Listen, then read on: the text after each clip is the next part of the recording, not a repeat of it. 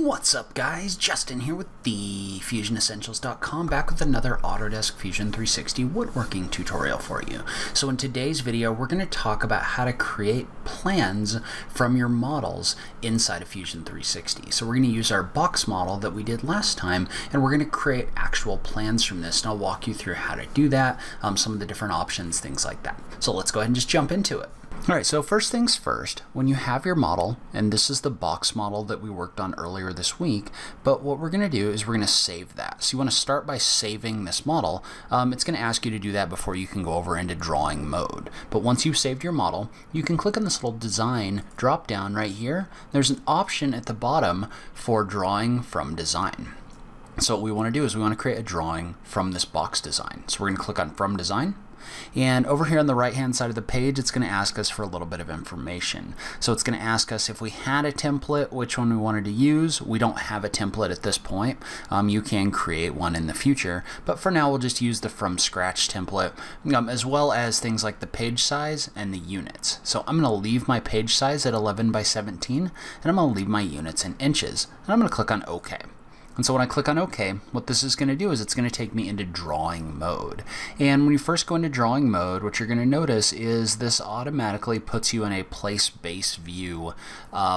It puts you in a place-based view mode. So basically it's asking you to place your first view from your model inside of this drawing. So in order to do that, we're just going to click. And so once we've done that, that's going to place a view inside of our drawing. So you can see how this pops up a window. It has a project name. So it actually has a project folder as well as the title of your file. So it has those in here. You can add other text and stuff down here as well, but it also adds this first drawing view. And notice that when we clicked in here, this pops up a little window on the right hand side where we can adjust different things about our drawing view. So for example, this base view that we placed, we could set this to maybe a top view if we wanted to look at our box straight up and down. You could set it to an isometric view if you wanted to look at this from a 3D standpoint. So what I'm going to do for right now is I'm going to place this in at a top mode. And so one thing you're going to notice about this is where you can set things like your style. And let's look at our scale first. So I want to make this a little bit bigger because it's not very big on my sheet right now. So in order to make this bigger, because Fusion 360 is adding all of these to scale, so you can come in here and you can set a different scale. So 1 to 2 is going to give me a much larger image of my box. So now that we've made that bigger, let's take a look at the style. The style is where you're going to set the way that this viewport looks. So you can set this to show just your visible edges, your visible and your hidden edges, as well as a shaded view. So if you don't want this to look like it's made of wood, you can click on the shaded view in order to select that. And then the last one would give you a shaded view with hidden edges. So notice how you can adjust these different things, but it's not going to apply until you click on OK. But notice when I clicked OK, this applied this basically as a two-dimensional view looking top down of my box with just a black and white view. And you can always adjust these just by clicking on your view, right-clicking, and going to Edit View. And so that'll allow me to adjust this. So for example, if I wanted this to be shaded, I can click on Shaded, and I can click on Close. Well, now I have a shaded view of my box as opposed to the black and white. So you can edit your views by right-clicking and clicking Edit View. And so before we go any further, let's take a look at our workspace for where we're going to create our drawings. So this is going to be our workspace where our actual drawing is going to go. On the left-hand side, you're going to have options for your different views that are in here. And this is going to allow you to turn different things on and off. So for example, if I only wanted to show like my wood base piece, I could turn off all of my side pieces just by clicking on this right here. So this would show just my wood base piece as opposed to my side pieces. Notice how when I check or uncheck these, I can turn them on or off in my view. This is your browser, kind of like what you have in your regular Fusion 360 modeling space. And then you have a toolbar at the top of the page where you can adjust your different views, you can modify and move things around, you can add dimensions and text, then you can also output this to a PDF file. And then down at the bottom, you've got similar settings to the ones that you have in Fusion 360 having to do with your actual workspace and how it looks. So things like you can adjust the fonts that you have in here. Things like you can turn your title block on and off. You can adjust your sheet size. So you can turn all of those things on and off down below, as well as some different edit functions as well. So like fit, for example, is going to fit your drawing view to your screen right here. So that's going to get you the most view for the real estate that you have on your screen. So now let's talk a little bit about adding some extra views, because a lot of the time what you're going to want to do is you're going to want to show multiple different views of the same object. There's a couple different ways that we can do this. So the easiest way to do this is going to be to use what's known as a projected view. And so a projected view is going to use a parent view, so in this case this one, and it's going to project that in a certain direction.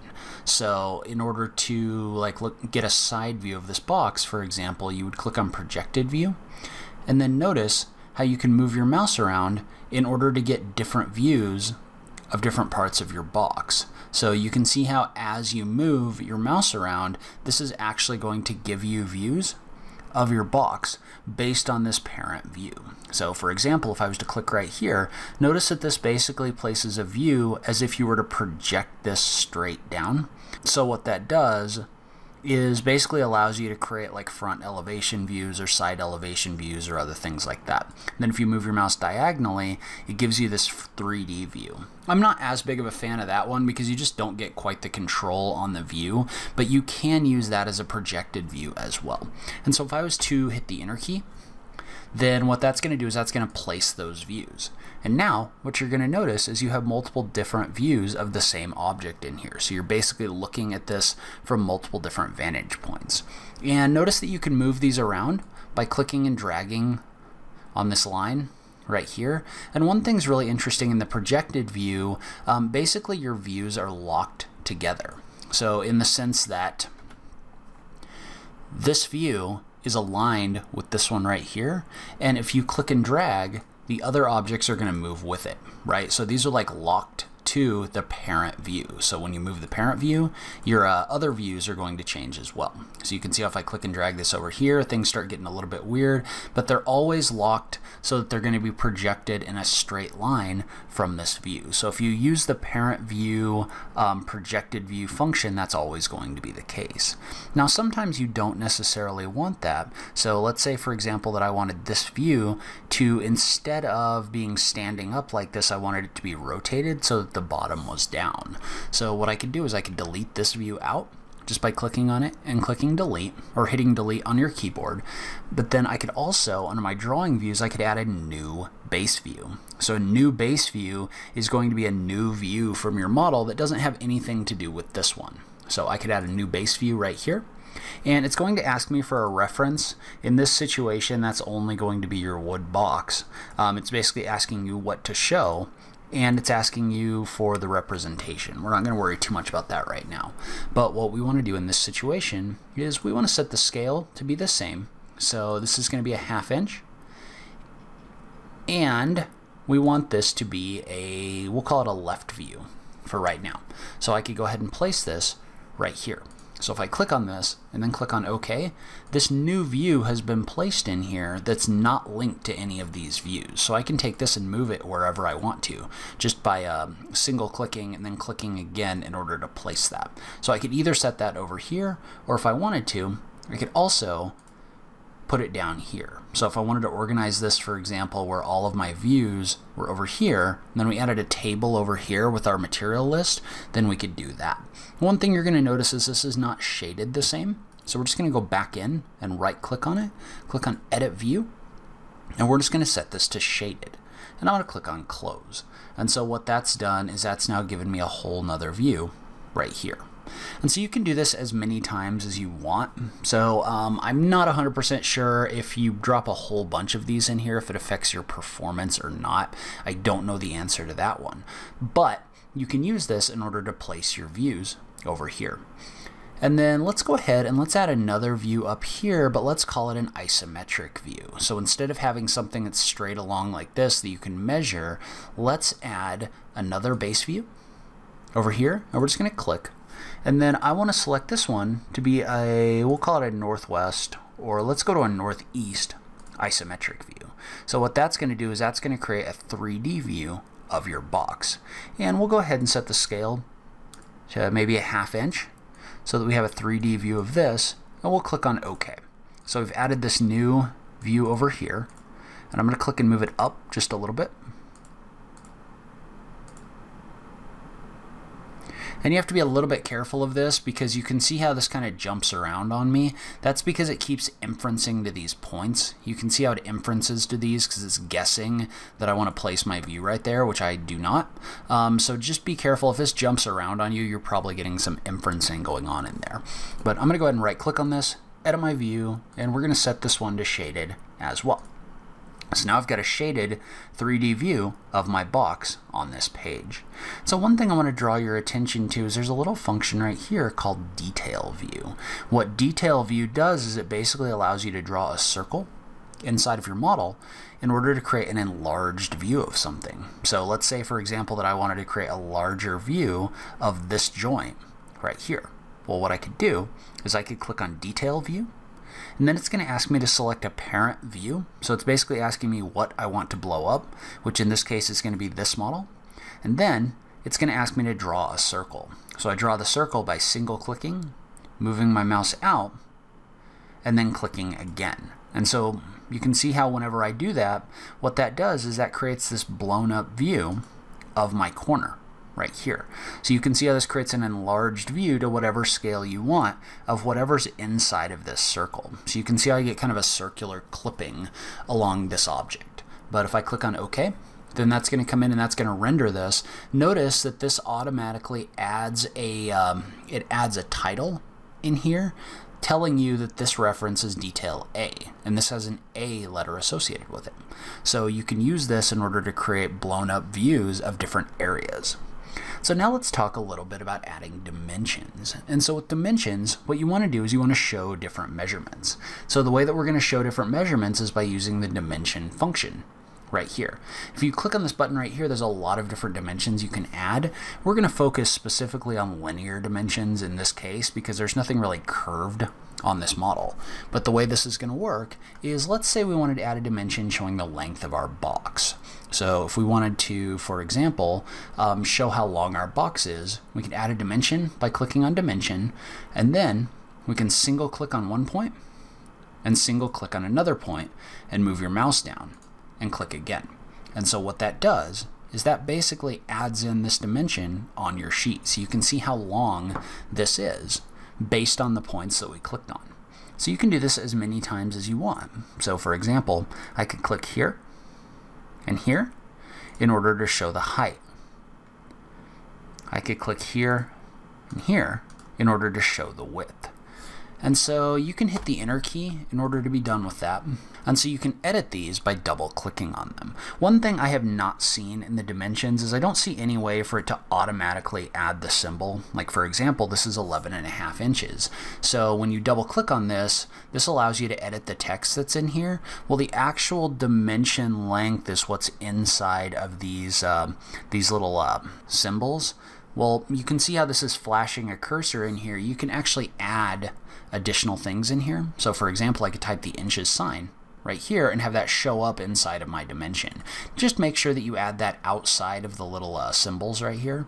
You could also add text if you wanted to. So you could do like inches high or something like that. Really anything you type in is going to show up after the symbol or after the dimension that you have in here. So you can use this to add various dimensions. And notice that you can move them around using these base points, just like we did before. So you can click on all of these different grips and then click again in order to move them around. So you can move this like closer or further away or other things like that.